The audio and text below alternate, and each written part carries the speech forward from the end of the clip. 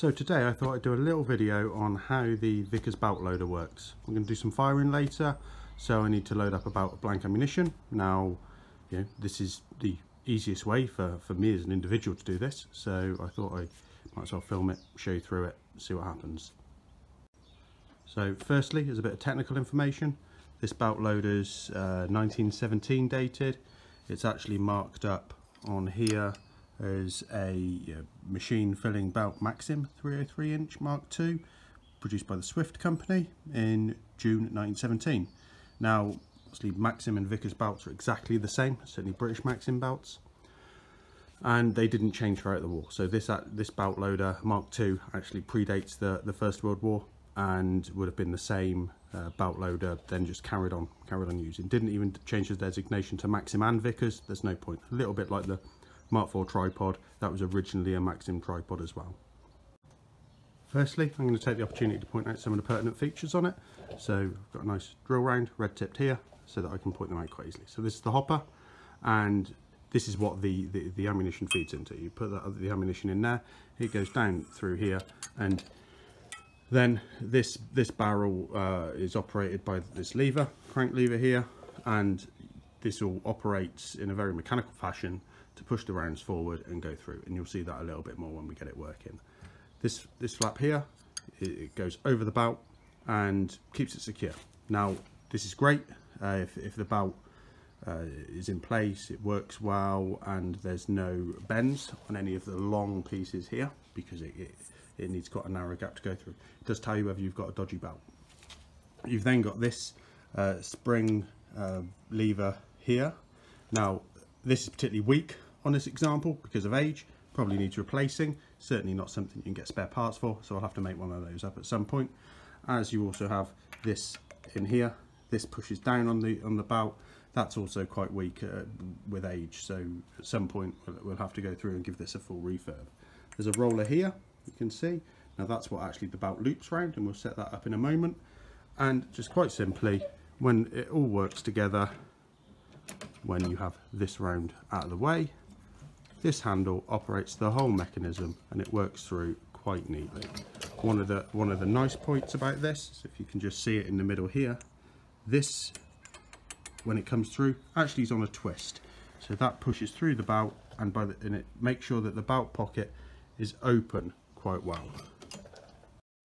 This is the diagram from the 1914 handbook on the Vickers machine gun, and it's got all the proper names for the different parts on the machine filling bouts, and you can download this from the website if you're interested in doing so.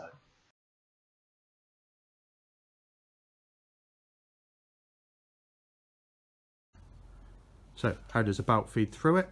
This goes, main tab of the bout goes through this area here, like so, just like you'd be loading it through the gun, although obviously it's from right to left, from left to right rather than right to left. That goes round there, and then this piece just comes round under the roller here. Now I've got the bout quite poorly laid out on the floor. This is relatively new bout, it's not amazingly, and actually I've loaded it in there back to front, so I don't need, no I haven't, sorry, my mistake. I've loaded it in the way it would be fed into the gun. So I've got the loosest pockets at the front, and I want some loose pockets today because I'm only going to be loading about 150 rounds. So here's my ammunition. It's PPU, long nose 303 blank. It's a couple of years old, but it's certainly what I'll be trying to run the gun on today. You can grab a good handful of it, all needs to be in the same direction. Try and make sure that this is across the bottom, so it's not landing straight into the hopper, but it just straight into the sort of the breech of the machine. So that loads up nicely. So 5, 6, 7, 8, 9, 10 rounds in there before it stops going through, and then I'm just going to pop, I've got another 4 inch just loose, just going to pop those on top here for now. You do sort of need that hopper as full as possible actually, so I'm going to pop another few rounds in there. Just helps provide some of the weight to make it to help with the gravity feed.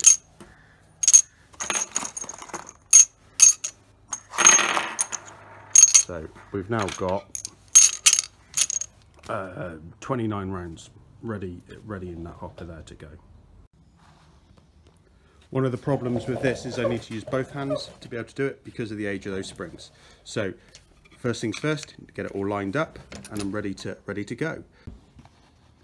Hopefully you can see it a bit better from this angle. So I need to keep some tension on the belt, I need to keep going through, and what I need to do here is to keep this spring down so that it can push through quite nicely, and because this is stopping the belt moving forward when you're pushing that ammunition through. Now I'm also going to help it because that top pawl here doesn't really help at the moment, but it's certainly going to do enough. Now, I'm obviously slower than a trained machine gunner in the First World War with a brand new bit of kit, and they would have been able to do this a whole bout in about 12 to 15 minutes. Not a quick amount of time, and certainly a lot slower than it would have taken for the machine gun to empty the belt.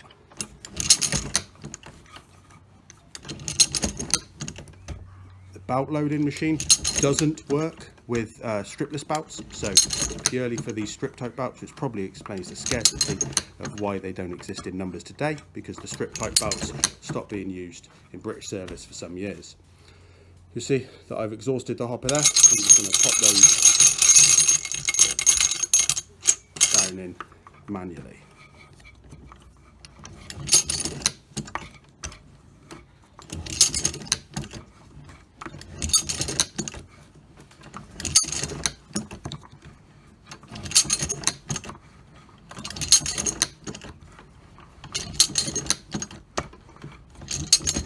As you can see, the feed tray out the back there stops the rounds sort of becoming the wrong length and pushing through too far. This is the edge of the ammunition belt stops them pushing through too far here, and as long as they fit through here, they are suitable to go in the feed block. Sort of self gauging.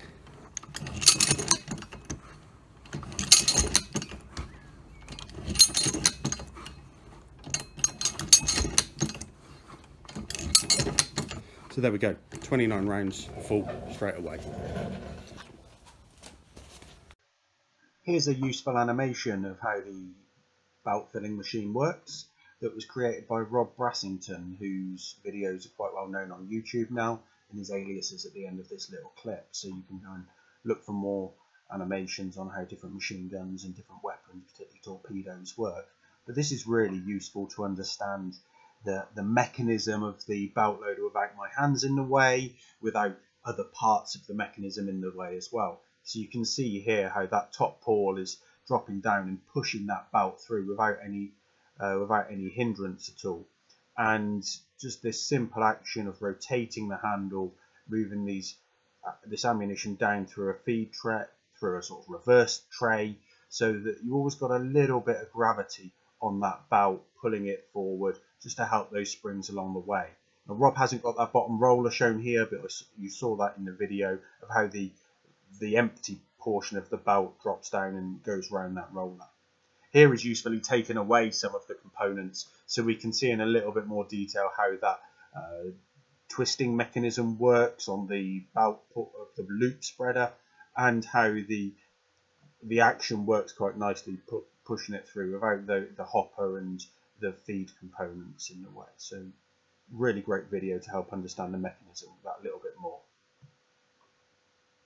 Rob visited the Vickers MG collection here in Wiltshire about 18 months ago, and you'd all be welcome to come and see it in operation in the same way.